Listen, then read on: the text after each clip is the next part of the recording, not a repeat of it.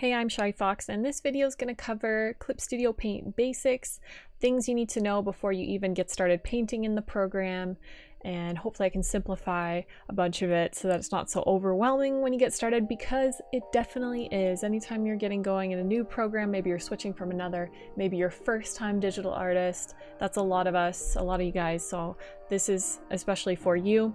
So to get started, once you've of course downloaded the program, you're gonna be able to open one of two things. You'll be able to open Clip Studeio Paint itself.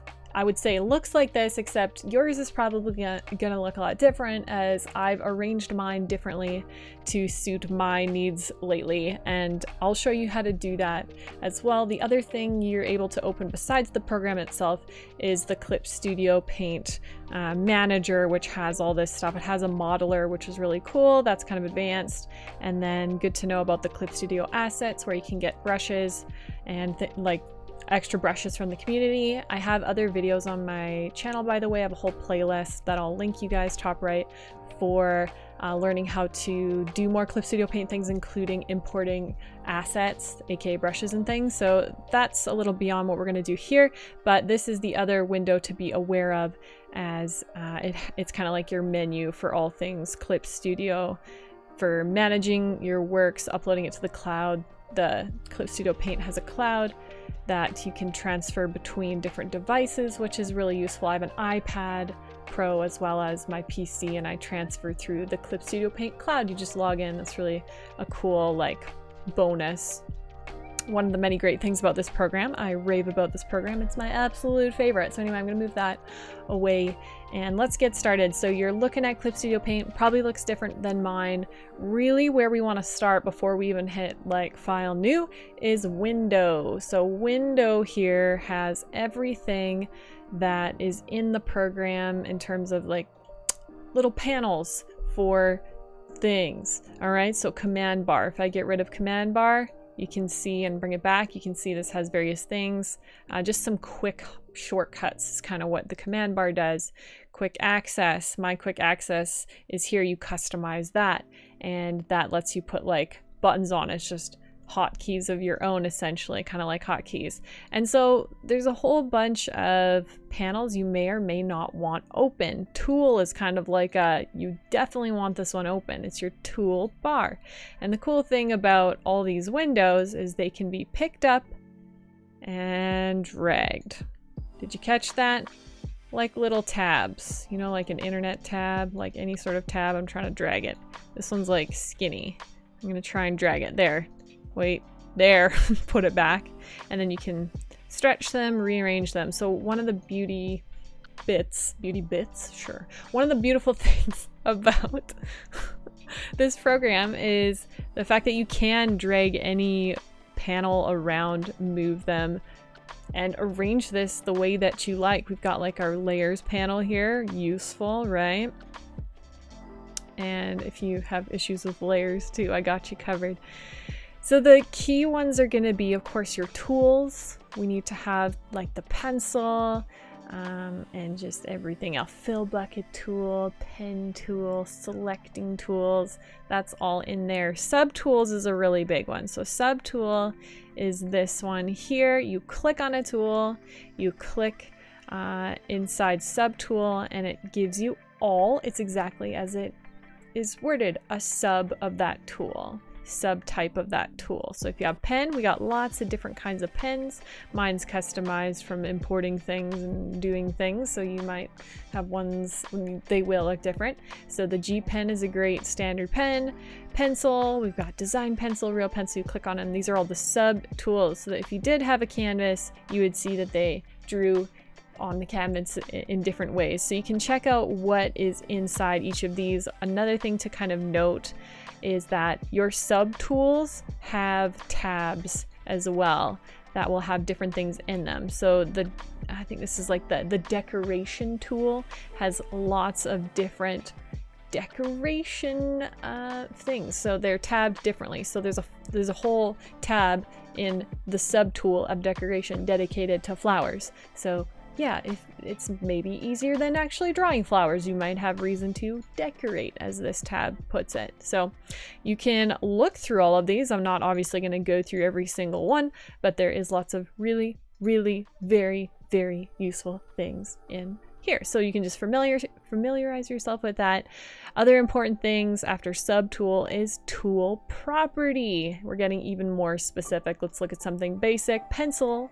And we only have one tab under pencil. You could make a tab. You could literally drag one of these. You could add one, make one, drag it. And is it gonna work? Yes, I made a whole new tab. Okay, cool. You can make tabs. Very customizable program. Love it. So the tool property tab is the tab that lets you modify, tweak, and do whatever to the specific tool. So let's say we have design pencil selected. Ooh, we can see we have things like brush size, opacity, thickness, all this other stuff. Stabilizer is one of my favorites. And so every tool is probably going to be showing different tool property settings. A key point to note is that if you're missing, let's say you're like, oh, where's my stabilizer? Because that's one I talk about. I need a stabilizer for my pen tool. I don't see one. It's showing here. This is really important. There's a little wrench button down at the bottom. Show subtool deal. Gosh, let me try again. Show subtool detail palette. If you click it, it'll bring up something like this, which gives you so many more settings, all the possible settings that you could tweak for each tool type. So for example, we'll go down to correction because this is where my stabilizer is. And if you turn it off, the eyeball, it disappears. It's supposed to disappear. Right, there we go. I was clicking the wrong thing. It disappears, eyeball. So you can choose which actual like tool properties you want showing or not. So that's just really important to know. It gets complicated. You're probably like, what the heck? It's okay. You probably won't even need to open this thing up. Like, I almost never open it up. It's just important to know that it's there. In general, you have so many different possible pens and tools. You're going to spend probably very little time actually tweaking a lot of these settings. You're going to tweak brush size, obviously. That's what like this whole panel is for. You're going to tweak opacity, maybe. You might just have different brushes that are more opaque than others. So try not to get overwhelmed. You mostly want to just probably focus on the fact that there is a subtool palette and there's different like brushes and things inside of it. If you can get that far and adjust the brush size and pick a color, you're well on your way to doing, you know, great things. So we've got window. What else do we have? Subtool detail. We were just looking at that. Color wheel is probably your main one for colors. There's these other ones for colors that you can look at. Layers, the layer panel is one you're going to want to have as that. It's going to show you your layers. And what other ones are important? We're not worrying too much about animation right now. You can do simple animations with Clip Studio Paint Pro. I think you're limited to like 25, maybe 30 frames for frame by frame animations. Pretty cool. That's kind of where the EX, you know, do I need Clip Studio Paint Pro? Only if you're doing like comic books and doing things like elaborate animations. That's usually where EX comes in. Otherwise, the Pro is fantastic and a good price. What other ones? Those are kind of the key ones. You might want your Navigator, which if you had a canvas, let's just toss one on our screen. It just kind of shows you, what does it show you? The canvas on here. So anyway, I'm gonna just move our Navigator back over here. This is just kind of how I have things arranged. My, again, brush size is hidden over here. So those are your windows in generally what they are, sort of the important ones. And just the fact that they can be tabbed is kind of noteworthy. See how this is a layer, and then I have my history tab here. And of course my color wheel is tabbed with some of the, like the color palette tabs. So the fact they tab is kind of nice. Something else that's kind of nice is floating canvases. So let's say I'm drawn here. Where's my pen at? I don't know. I want my color wheel back, my actual art pen. So I'm drawing with my mouse. That's why it looks like Interesting. Okay, interesting. You can have multiple windows, multiple canvases open. So this one's going to be a different picture. Aren't you just like super impressed with my art? Isn't it great that like I am teaching people how to art when focus.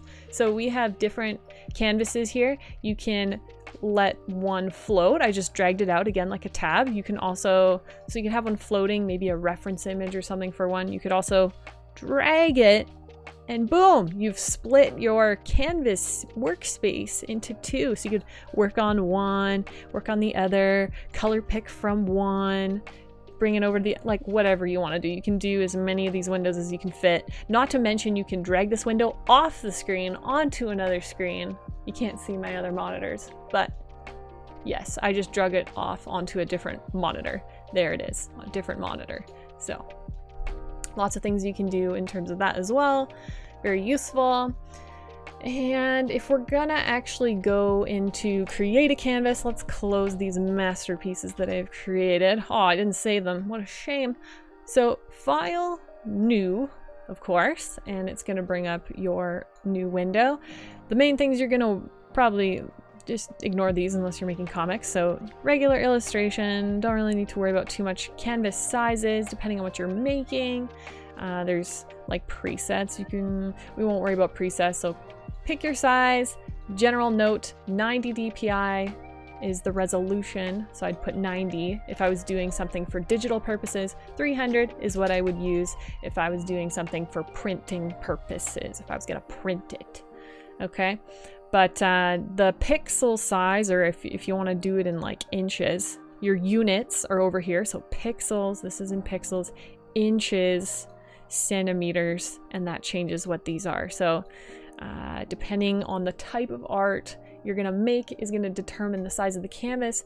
You need to be careful though. If you make your canvas too big, it's really gonna slow down your computer. You might actually find yourself lagging. So depending on the kind of art, you might want to quickly research what is a common size of canvas for this type of art. So just do that. And then this button is a nice and fancy record time lapse. If you would like the program to record your art process, then click that. Click OK, and then when you have drawn a decent amount, you can go to File Time Lapse and then Export Time Lapse, and it will show you the whole process. I pretty much always keep that on. I think it's also nice to have as like evidence I created the art, or just fun to share with people. So that's pretty much the deal with that. So we would create a canvas. I have hotkeys, so we have a canvas, blah blah blah. We're ready to start. So now you kind of have a basic overview of what goes into Clip Studio Paint and like kind of what you need to know before you get started. If there's questions you guys have that I didn't answer, definitely comment them and I will either respond and answer it or make a whole other video to answer it, because I am trying to do my best to help you guys, and videos are often, of course, obviously, that's why we're here, one of the best ways to explain things to you guys.